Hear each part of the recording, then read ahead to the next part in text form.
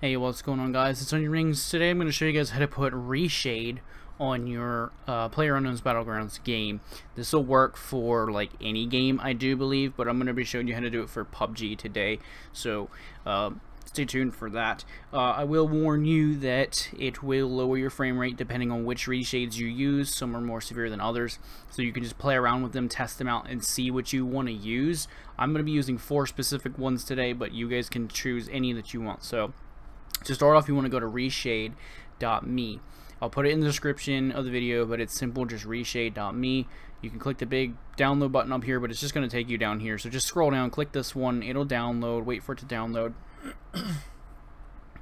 Click it to open it, click select game. You're going to want to go to this PC, local disk C, or whatever drive you have your Steam folder on. If you have multiple drives like me, it'll be whatever wherever your Steam drive is. For most people, if you've only got one drive, for most people it's going to be program files like x86, Steam folder, common, or Steam apps, common, blah blah blah blah blah.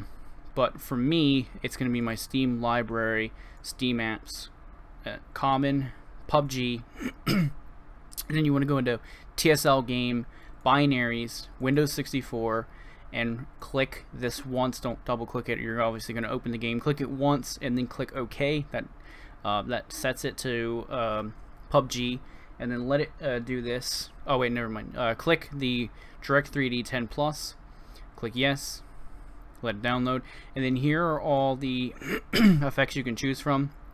Now, I would highly not recommend you getting all of them, obviously, because some you might not want. Some will cause the game to look like crap. And obviously, if you have them all on, it's going to make it look like even more crap. But what you can do is add them all to it, and then once we get into the game and we start messing around with them and installing them, you can toggle them on and off from within the game and see which ones you do and don't like. But for now, I'm just going to use 4 simple ones that I recommend.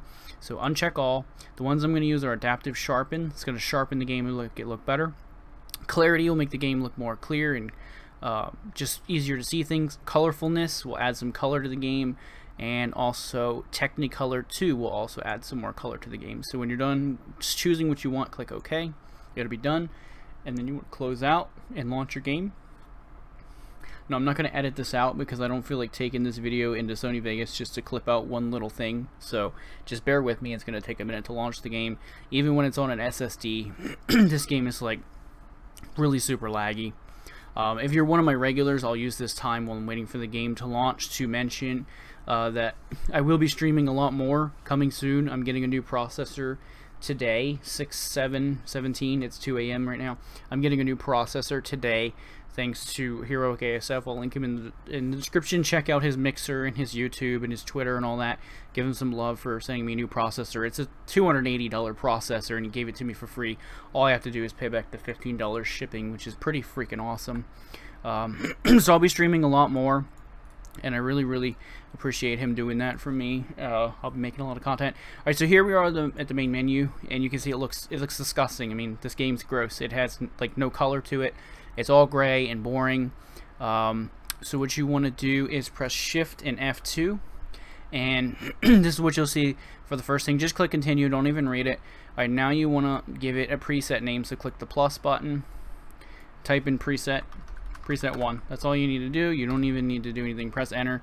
Alright, and then now here is where you toggle the ones. So if you decided to go for the route where you're putting all of them and you're just going to check and see which ones you want, then just toggle them on and off until you see which ones you want. So here's sharpen. You can see everything's kind of like blurry in the background, but then when you toggle it on, everything's sharper, easier to see. Clarity makes it even better. Colorfulness adds some color to the game, and Technicolor 2 adds even more color to the game. Look at that. That's like a night and day difference. I mean, if you're colorblind or you just have bad eyes, you might not notice it, but a normal person will definitely notice the improved color.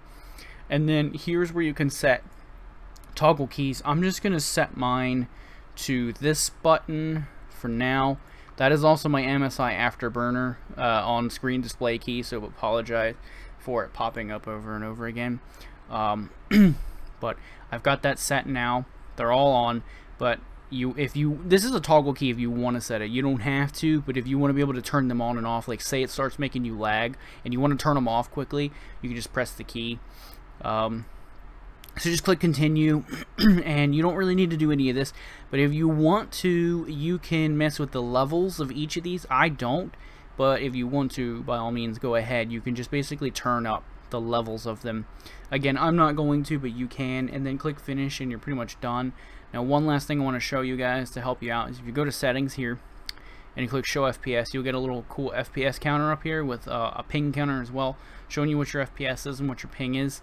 That's pretty useful for finding out what your FPS is, and also good for showing how much FPS you're going to lose approximately when you turn these things on and off. Now obviously this is the lobby, in-game's going to be different, but it'll at least give you an approximate of how much FPS you'll lose. So here, let me turn mine off.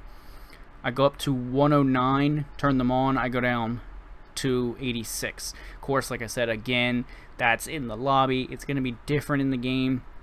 You can choose any of these reshades that you want.